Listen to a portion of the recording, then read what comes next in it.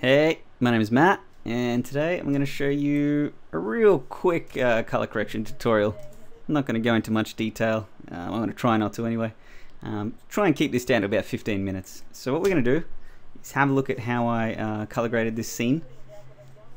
You can download this from my blog, mattscottvisuals.com. It'll be under the download section. And you can download the raw image sequence, so you'll be able to work with the exact same files that I'm working with, which are the 12-bit raw cinema DNGs from the Blackmagic Pocket cinema camera. A camera that I freaking love.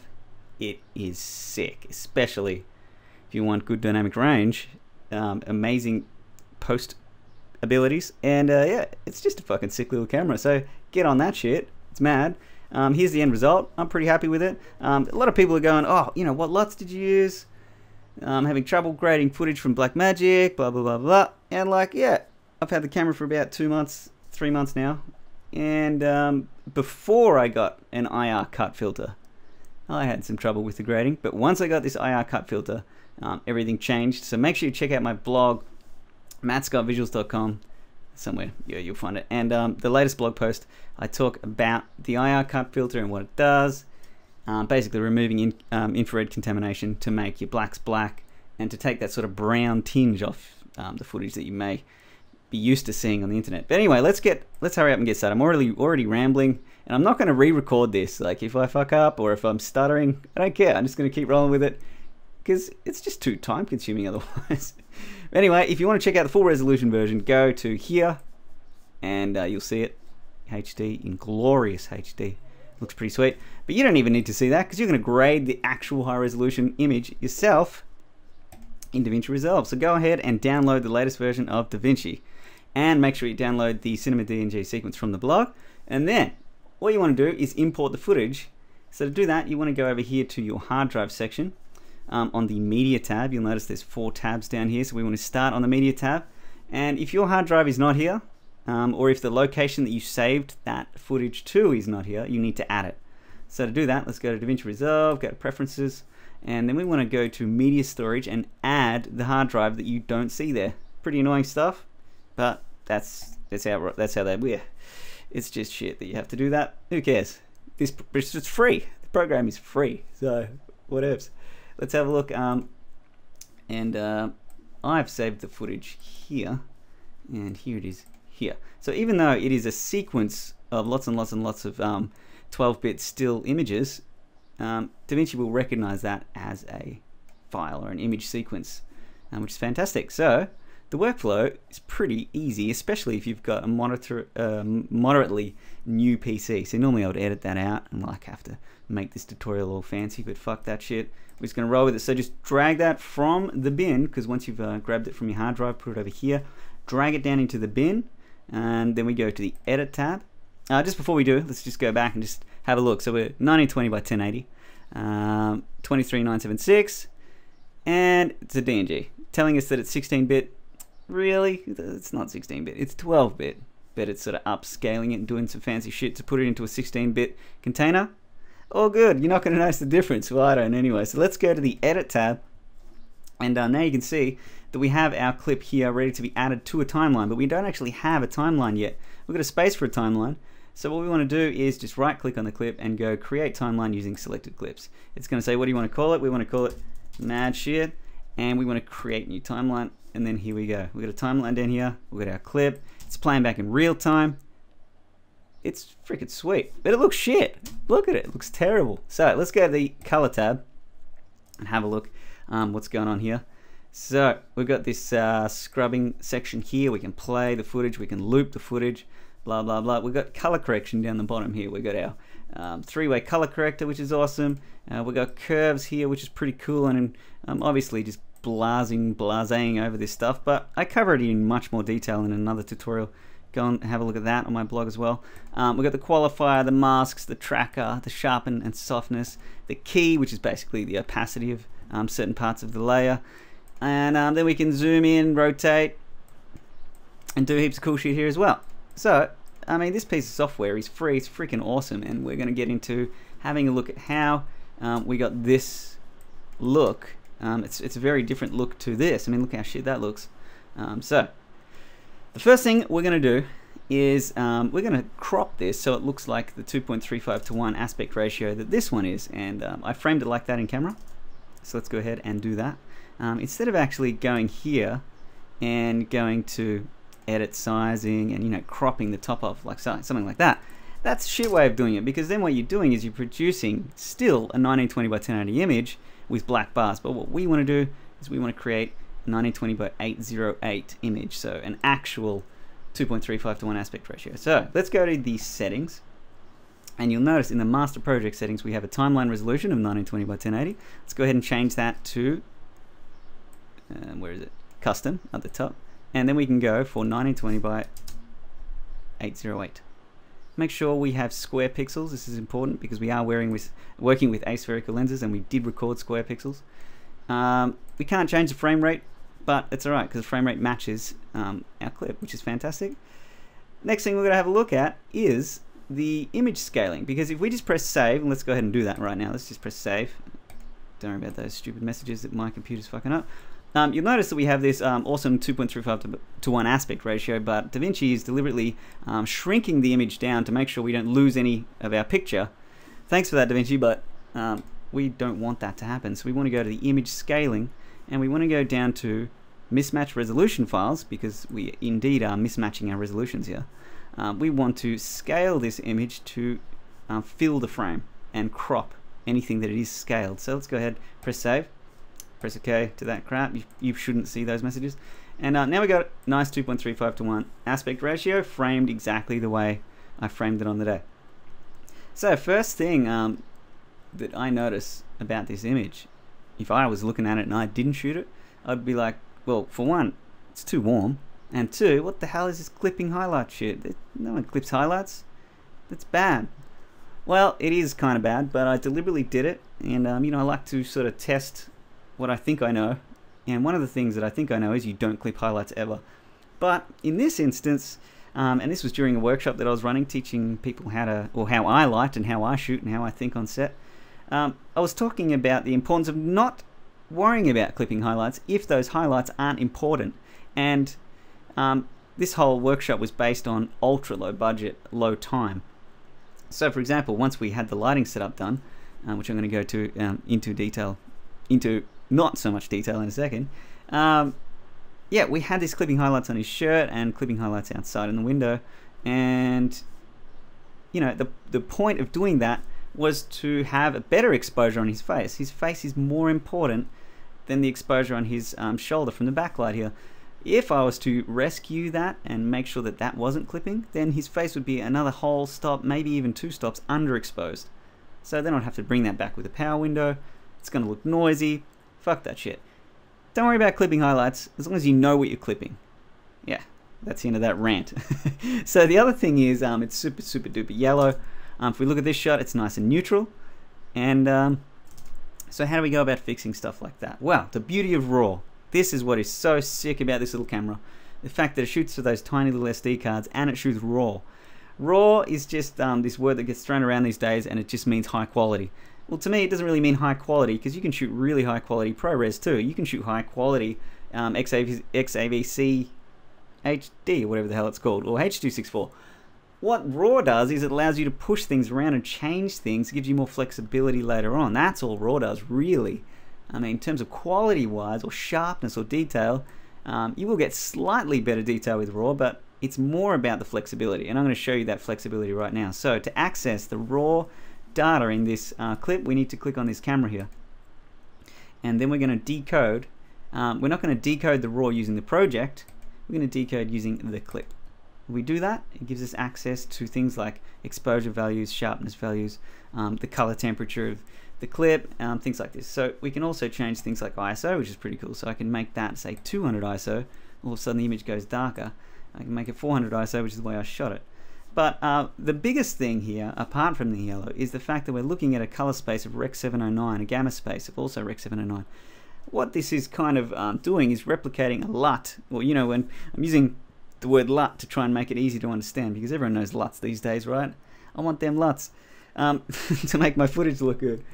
But basically what this is a lookup table that makes a log image look good. let's just leave it at that. So when I'm monitoring the footage, I'm paying close attention to my scopes on the camera, but it's not very nice to monitor a log image because you can't really see what it might look like. So I monitored in Rec 709, but we can always change that. So let's go ahead and change that to BDM Film, which is Blackmagic Design's log mode. When you do that, everything looks shit, but everyone knows these days that shit is good when it comes to flat, right? Everyone wants to shoot flat because now we've got more freedom in post. Yes, so now we actually do have more freedom in post, but I just want to switch back to Rec 709 for a second, because what we want to do is fix the white balance issue looking at Rec 709. So before we start color grading using Davinci's tools, we're going to start color grading by processing our film stock. That's how I like to look at this section here. Here we are in the lab, and we're about to process the film that we've shot before it gets into post-production, which is over here. So while we're processing the film, do we want to push it or pull it a stop? Well, I want to leave it at 400 ISO. That's what I'm metered for, and that's what I'm happy with. Do I want to... I want to change the white balance as well. So to do that, we need to go to the white balance. Instead of as shot, we're going to change it to custom. And just keep in mind that if I was to change this back to BDM Film and try and play with this white balance, it's pretty hard to see any change at all, right? So it's not a very useful correction tool if you're monitoring a color temperature white balance change in BDM Film. So let's change that back to Rec 709, and now you can see a drastic difference when I slide that back left and right. So I think of what was it, around 5600, something like that, and tint should be 0. Point is, I did balance it for daylight, and it looked shit house. It looked good in camera, but this is the beauty of RAW. What we want to do is we want to balance this closer to tungsten. Tungsten is 3200 Kelvin. Let's type in 3600. I found that that was a sort of a nicer range, maybe even 3800. Just warm it up a little bit. And the tint, what I'm looking for with tint is basically, I couldn't be bothered really explaining this in too much detail, but the color temperature to the left is blue, the color temperature to the right is orange, right? So these are the basic colors that planet Earth emits. But then there's these other colors that human created light sources emit, like fluorescent lights, like coatings and lenses can fuck this shit up. The point is that sometimes a color balance shift alone is not enough to correct the white balance issues, and you need to adjust the tint as well. So a tint represents green and magenta. These two colors don't typically, they're not emitted from Earth's light sources. So we have this correction value that allows us to add or subtract green or magenta. So I'm looking at my scopes over here, and if I move this, first of all, let's put this back to 3800 Kelvin, and let's move our tint around. So I'm basically just trying to neutralize this image as much as possible. So I'm sliding it back to the left here. You'll notice my blues and greens and reds are sort of separating when I go to the left, to the right. But if I go to the left, they sort of start coming closer together. And this is good. I'm looking at skin tones, I'm looking at gray areas, and I want them to be neutral. We're just going to do a rough job here. There is a more technical, proper way to do this, but we don't have time today. I don't have time for this shit. So, looks pretty good. Next thing is these clipped highlights, right? So we've done our white balance, and while we're at it, let's change this color space back to BDM Film. Okay, and let's have a look at these highlights. Can you rescue them? Sort of. You can't, because they're clipped.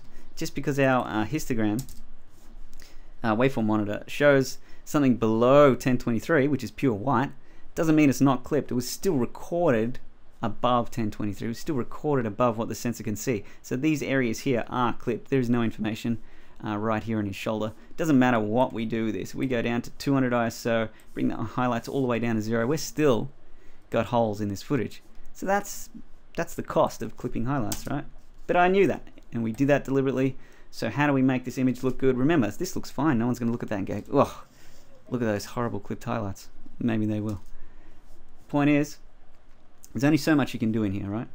So we've balanced our image-ish, and we can try and, you know, gently bring down highlights a little bit if we like. But I tend to do this sort of stuff in Resolve itself.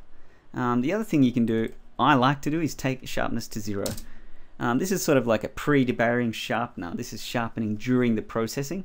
I like to add sharpness to areas my philosophy with sharpness is, what's the point of sharpening everything in the frame? You don't want people to look at this back wall with great detail, do you? I mean, very rarely would I want to sharpen every single pixel. I only want to sharpen his face, or sharpen the pen, or sharpen the cigarette. You know, that's my idea of sharpness. So what's the point of adding sharpness here? Fuck that shit. Let's back that off to 0. And let's go ahead and get started in the grade.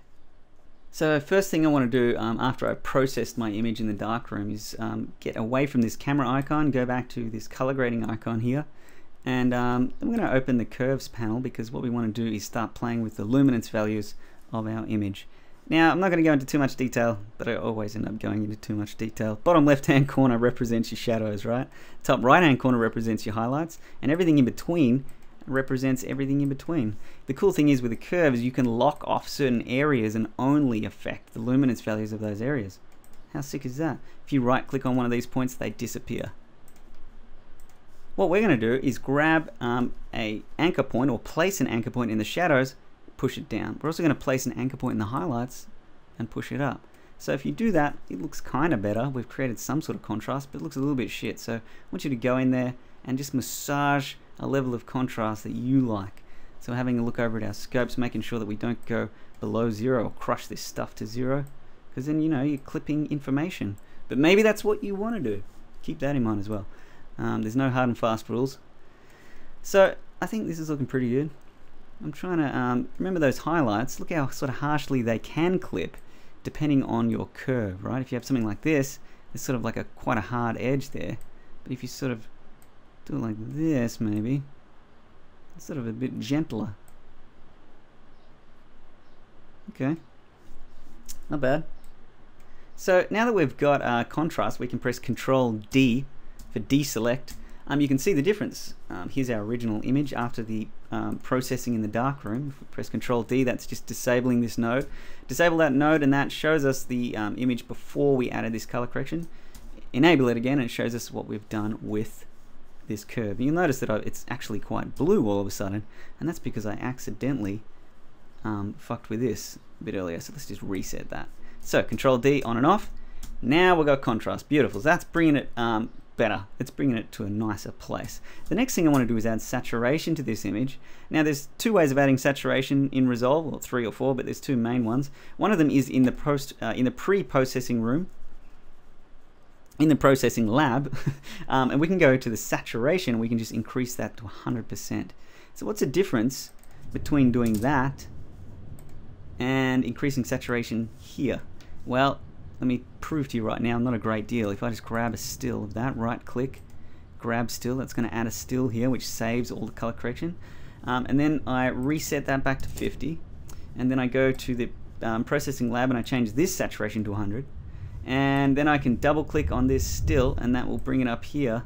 Ah, fuck you. See, normally I would have to restart this tutorial, figure out why my drive is disconnected, and blah blah blah. The point is, you can compare these 2 images and you can see that there's a bee's dick of difference between adding saturation here or adding saturation here. So for the sake of this tutorial and to keep things moving, we're just going to leave the saturation in the pre-processing lab at 100. Next thing we're going to do, okay, so we've added saturation, we've added contrast, things are looking okay, but the problem is, if we have a look at our final shot, where is it?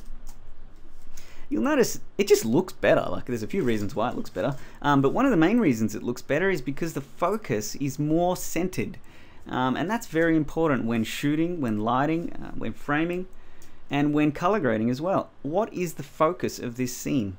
Okay, so we've got desks on the side, we've got some shit in the front here, we've got a coffee, we've got a bright window in the background, and some wicked ass old vintage walls back here, but the actual focus of this story in this image is him. I don't want you looking at that shit, maybe for a brief moment, but the whole point of this shot is this dude here, Reese Manning, freaking awesome actor, worked with him a few times, you're a legend. Yeah, thanks for helping us out with this workshop, dude. Anyway, so focus, how do we create focus? Well, thankfully in Resolve, we've got what's called secondary color correction, and we're going to use a mask to create focus. So let's click on the mask, which is the 3rd one across. Sorry, get rid of that. See, normally I'd get rid of that as well. Start the tutorial again. Let's click on the mask, click on the circle.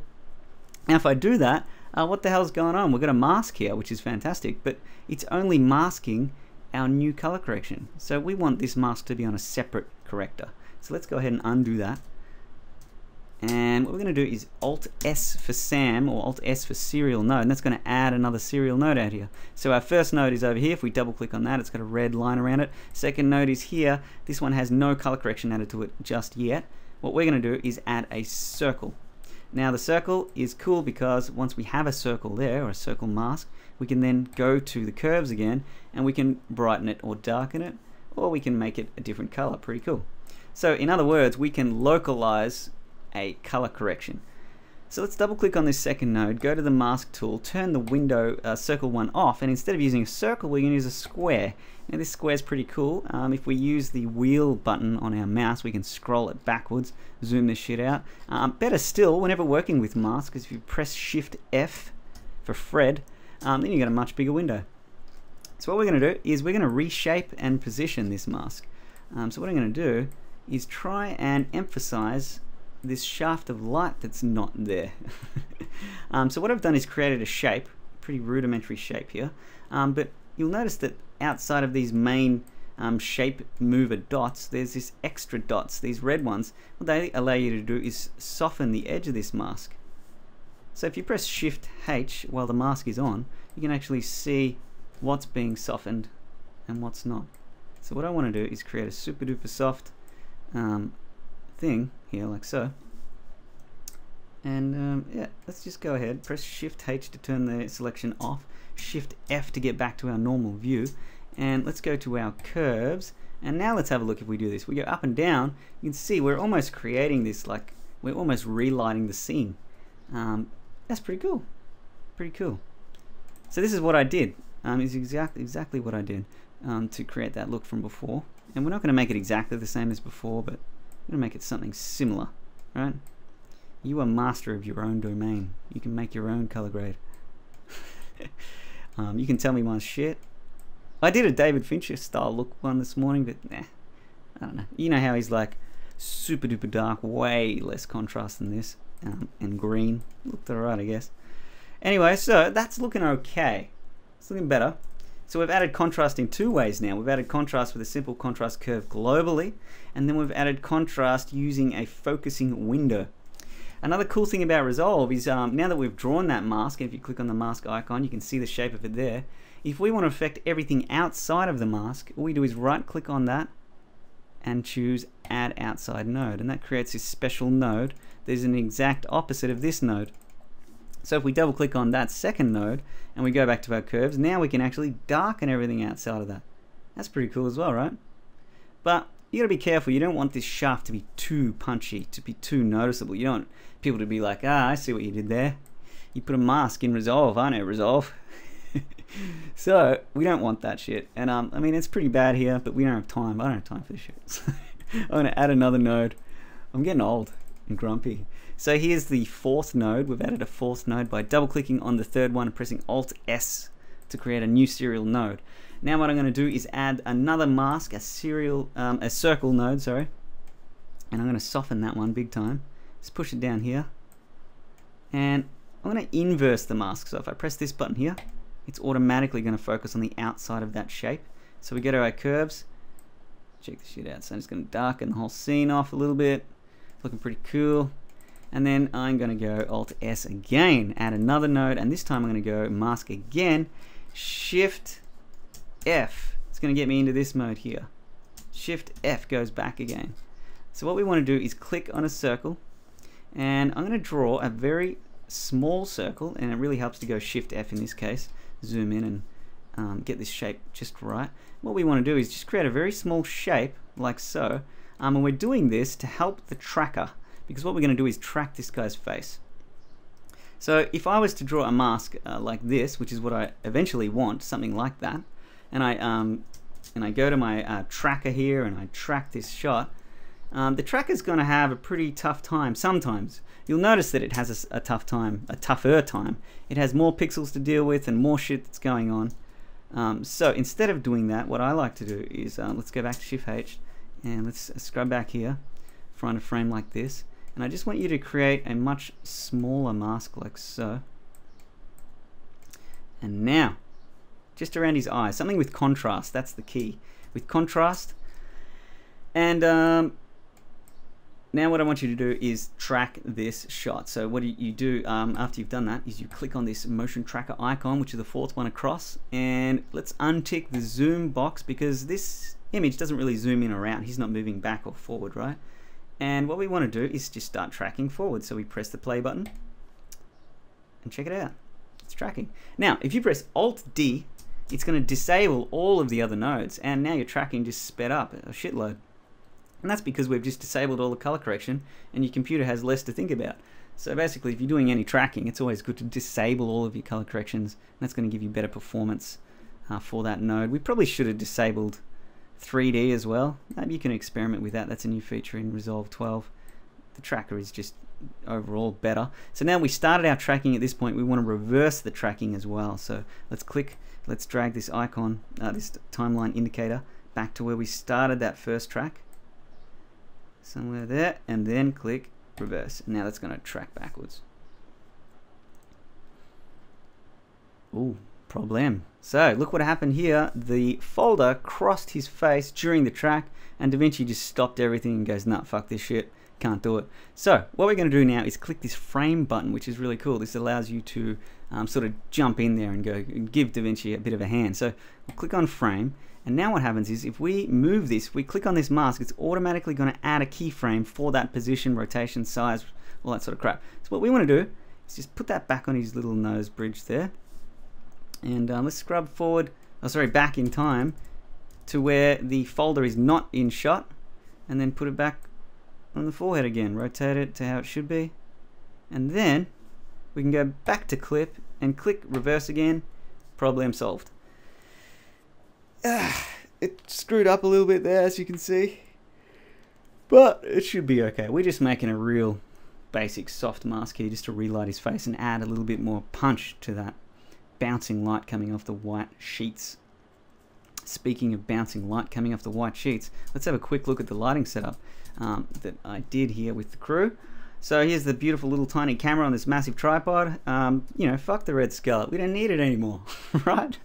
And we've got this 300 watt tungsten Fresnel bouncing into a whiteboard here, which is adding some fill into the room. You can see that on his face there and on the side of the cabinet. Then we've got this backlight which has a CTB gel on it to create a daylight colored effect, which is matching the same colored light coming from this double diffuse LED overhead, which is being cut off the side of the room to maintain contrast. So that is the lighting setup. Obviously I've oversimplified that and gone over it way too quickly, but here is a much more detailed view. Get out there, start practicing lighting. It's fucking sick. It's one of the most important things of cinematography. Don't stop practicing. Don't stop trying shit. Don't be afraid to fail. I'm going to start using the word life journey soon. So we've tracked our shot. Great. Now this thing sticks to his face. Once that's happened, make sure you don't have frame turned on. If you do, it's going to add a keyframe and it's going to animate over time. We want to make sure it's on clip. Okay? Now we can reshape this. Let's go back to Shift F mode and we can soften it. And if I just reposition it, hopefully that's going to look okay. Let's just scrub through here. Not really. But you know how to fix that keyframe by keyframe now, right? So hopefully you track this a little bit better than I did. I'm just going to make it smaller. Maybe that's going to help my cause. We don't have time for this shit. Okay? Shift F goes back. Alt D will enable and disable all grades. Make sure you're on the final node here, which is the one with our new mask. Go back to the curves and check it out. We're just going to add a bit more bounce to his face. We're gently going to add some bounce, remembering that I did actually soften this mask, because if you don't soften it, you're going to get this very hard edge and it's going to look shit out. So make sure, ooh, Shift F, make sure you soften the crap out of that.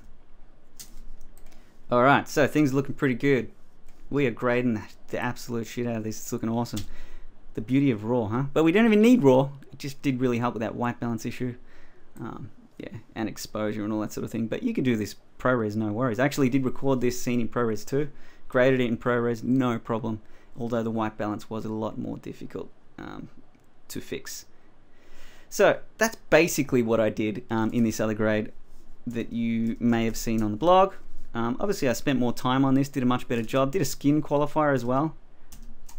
We don't have time for that shit today. But what we do have time for is one last thing.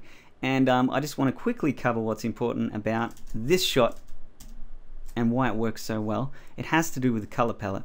So you got this beautiful magenta curtain, you got this magenta-ish skin tone, and then you've got yellow in the scene. So we've got yellow and magenta. Basically, they are our two main colors in the scene. Whenever you have more than two main colors, shit can start looking shit. That's just something to keep in mind. Obviously, I'm oversimplifying that as well. But two major colors complemented by grays, blacks, and whites. So we have a white t-shirt, we've got gray cabinets, and we've got blacks in the shadows and his hair. So if you keep that in mind, I look at any good-looking image, any Hollywood film that looks awesome, I mean, except some of Wes Anderson stuff, which is a little bit different. But typically speaking, two colors that complement each other or work well together, and the rest is a monotone image. The rest is black, white, and gray. So what I did in this shot, in Davinci, is I had a quick look at it and I said, oh, where are all the yellows? There's too much yellow in here, even though I've balanced it using my white balance. These mustardy yellow colored drawers just look shit. So what if I turn them to gray? So I'm going to add another node now. So I'm going to Alt S and add another serial node here. I'm going to go to my mask. I'm going to go to this custom shape tool, and I'm just going to quickly, in Shift F mode, draw a real crappy quick shape just to give you an idea of what I did. Okay, pretty cool. Here's an awesome shape. Thankfully the camera doesn't move, so we won't have to track that. We can just soften it up a little bit, especially on the inside. But what we can do now is just desaturate that. So let's go to the saturation and back it off. Look what an amazing difference that does to the scene. I don't know really why, but it has something to do with color. Research that shit. Figure it out. I don't know, but I practice this shit all the time. I think about it all the time. You should too. Something as simple as that completely transforms this whole shot. Yellow, gray, yellow, gray. Fuck yeah. Get on this shit. Another thing you can do is create a skin selection. So the best thing to do if you're ever doing selections, like based on qualifications of skin, highlights, all that sort of thing, you want to do it before you start adding all this focus. All right, these are what I call focus nodes. And this one's a little bit different with the desaturation. But if you want to add qualifiers, you want to do them, I usually do them after my first correction node. My first correction node adds contrast and saturation. So I'm going to double click on the first correction node and then press Alt S, and that's going to allow me to add a second node here. Then I might want to select his skin, click the eyedropper on his skin using this qualifier thing. Remember, I've covered all this stuff in great detail in a previous tutorial, check that shit out. Shift H will turn that selection on and off. Let's narrow the selection to only show his skin. Then we can clean it up a little bit, blah blah blah, you get the idea. Shift H. Then we can add saturation to his skin, blah blah blah blah blah. Or in some cases what I do is desaturate the skin, actually make it like 40 and then push the color of skin that I want into it. Now one thing you will notice as well with this final shot is that his skin and that background curtain are quite different colors. So even though when I've created a selection here, it's pretty impossible to select his skin and the background separately. So I painstakingly went through, created a mask around him and selected them both separately. But you get the idea. Hopefully this tutorial has been entertaining at least. I know I said it was only going to go for 15 minutes, but whatevs. Yeah, I've been promising tutorials for a long time, but they're hard. You have to perform. I just want it to be really good, so here's a shit one. Enjoy that. Peace out.